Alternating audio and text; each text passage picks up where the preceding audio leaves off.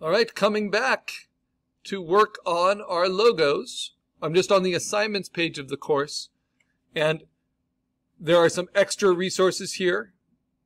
So we have not just a link to our proving ground, which we're all finished with, but also to where we post our final logos. But then there's also, just to remind you, links on the slides about the basics about logo creation and design. And especially for this, the Freeware class, there is a mentorship presentation that's all about creating a logo with Vectr.com, the freeware we're using. And the digital honors student that created this mentorship presentation, they have a slightly different method than I do, right? Or than I might be demonstrating. So lots of built-in shapes that were composited together, then saved as a PNG, brought into PhotoP and then saved as a PNG, things we're going to be doing in order to add other effects. So this is what we're trying to do, just a clean black shape logo for today. So how far have we gotten? We have our refined sketch, right? And then last class, we opened Vectr.com. And as you log in, I'm just logging in with my Google account. It will save your progress because it will no longer allow you to save on a free account as the type of file that opens up this way. So you just have to rely on its memory. But we also did save it as an SVG. So if we needed to, if you just double click on that SVG on your computers, because we do have Illustrator on the class computers, it will open up as an Illustrator file, which gives us all the same control of the individual vector shapes. That's why we save as a SVG out of Vectr.com, just for safety, right? I have my tablet. I have my my layers here. I've created 3 paths so far. That's 1. That's 2. I don't know what the third is. Must be an empty one. So if I want to delete a path, I can do that just by hitting delete. So you want to kind of get used to your assets. And then at the base here, I have an image that can be turned on and off. That's my sketch that I've taken down to only 20% opacity. And I've locked it so I can't accidentally mess with that. Though in a vector program, a raster image is not something you can really mess with too much except to resize. As I finish off these paths, and I'm pretty happy with both of these paths, I'm going to lock those as well so I don't accidentally edit those. And then each time I make a new path, whether I'm using the pencil tool, the pen tool, the shape tools, they are going to create a new path for me in layers. Pages don't really matter. Paths matter. AI features is new. We're not using them. So those don't really matter for now. We're trying to learn the basics of vectors here. And then under shapes, this is just really expansive, kind of like it is in PhotoP, all the different vector shapes. And sometimes they can be helpful, sometimes they're not. It just depends on what kind of design you're making. I'm going to be using the circle, the ellipse, to cut out that white circle from my head shape. But I have a lot of shapes I still need to trace. And so to do that, I'm going to use the pen tool. Command plus to zoom in. Oops. Command Z to go backwards, right? And then how do we use this tool? You got to start, you click and start on the pen. And actually it's designed to be used with the mouse. What's going on? I was meant to select my layer. Here we go. Okay. So, click on a path. Pen tool, going to create a new path. Here we go. Going to zoom in, Command plus. Use the space bar to kind of get into it. So, to make a curve, you click and drag To make a really subtle curve, sometimes you need to drag pretty far, because I just want the subtlest curve. And if I need to drag further than my screen, I can hit Command minus, drag it down. There we go. So maybe to there. Then I'm going to hold Command down and move this curve all the way back to reset. And now I'm going to click and drag for my next curve. Hold Command down, move that handle back. So that handle is what's called the leading edge. Each anchor you plot with the pen tool, and the pen tool gives you the most control of how many anchors you have.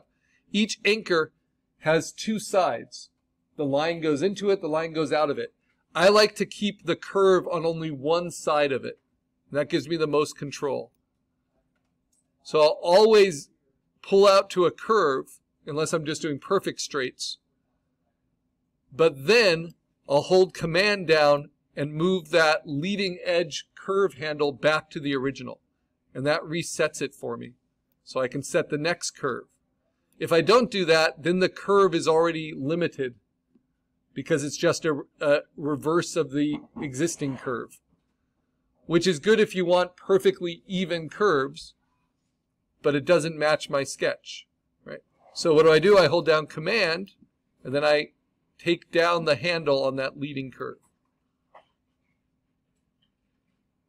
Thanks, Amaya. All right, so we're working on our logos today. The agenda's up on the board.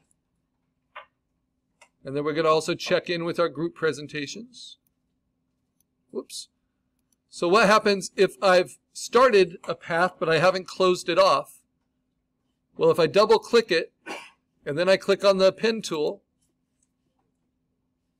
so I just click on the path again. Don't want to start a new one. It's annoying. I can also select it here.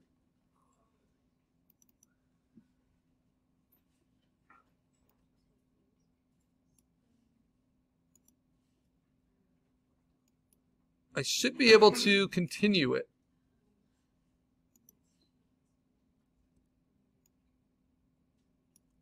But that can be tricky because I don't want to have a lot of empty paths.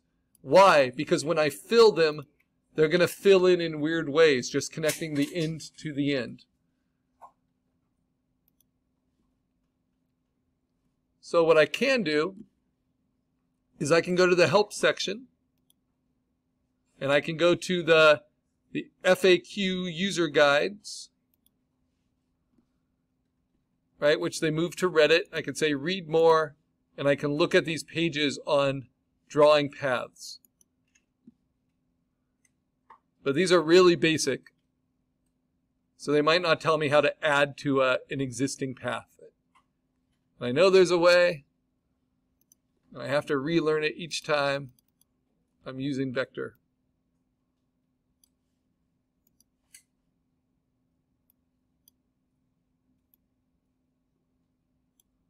So I'm just going to pick up where I left off. Hold down Command.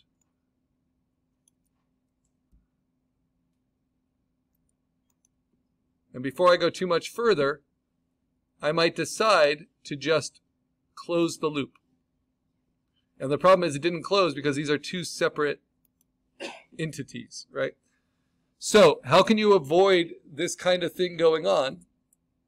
You just need to be really kind of disciplined with your mouse and the pen tool, that you close each path you start.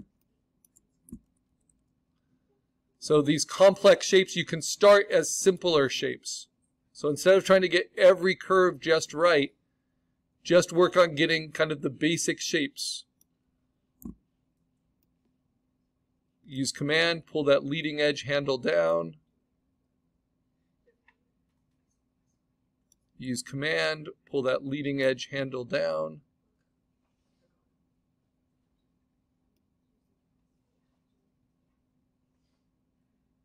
Use Command, pull that leading edge handle down.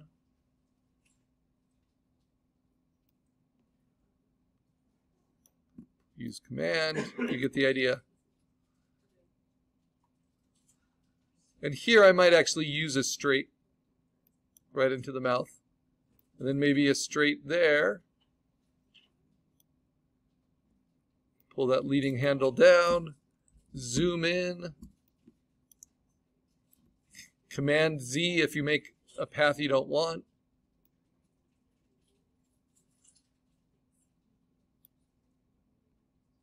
Use Command to pull that leading curve down. Just on and on. Just keeps going.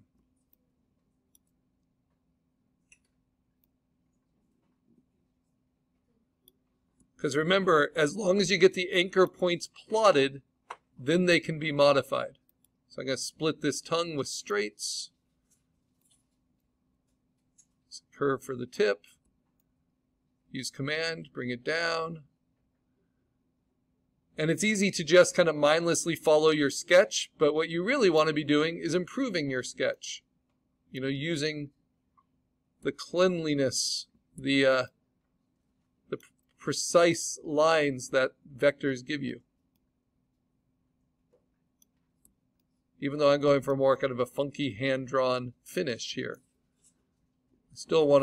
I can still use it to improve upon my sketch somewhat.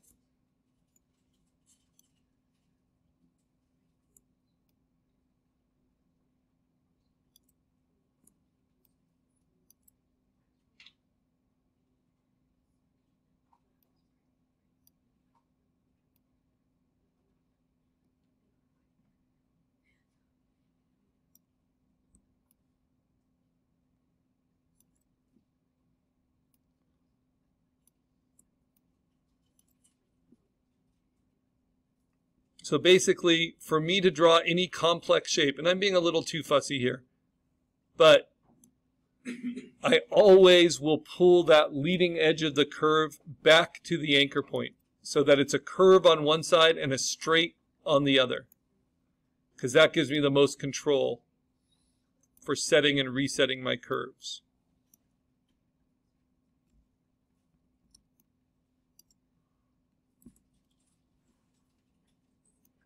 Another way you can do it is just not plotting curves at all and then just modifying it after.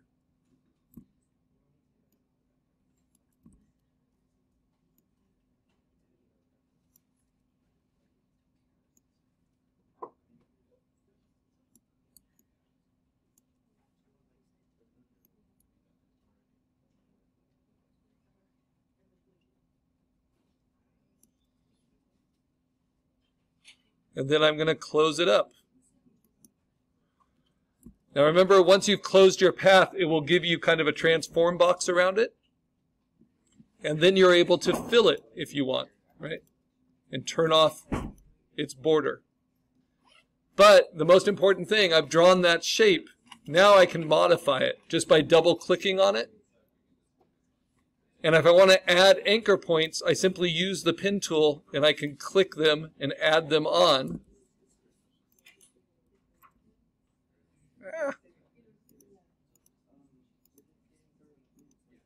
What happened? So I Command Z, get onto the path, double click on it to see my anchor points, and now I can modify them. So ways I can modify them, I can click on them and I can adjust the curves. And if I don't hold down anything when I do that, it will do an even curve on both sides. But if I hold down Command, I can adjust them independently. I'm holding down Command to move this handle independent of the other. If I don't hold down Command, they both will match each other to even out that curve. So I get it on one side, and then hold down Command, and then set it on this side.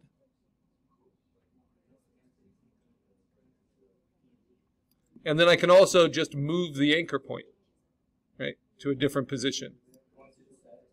Once it's set. Yeah, you can always modify them once they're set. This isn't even with the pen tool. This is just with no tool in particular. Because all that matters in vectors are the anchors and then the paths that connect them. So I click on the anchor point in order to modify it. And I can hold down Command to modify the curves independently on each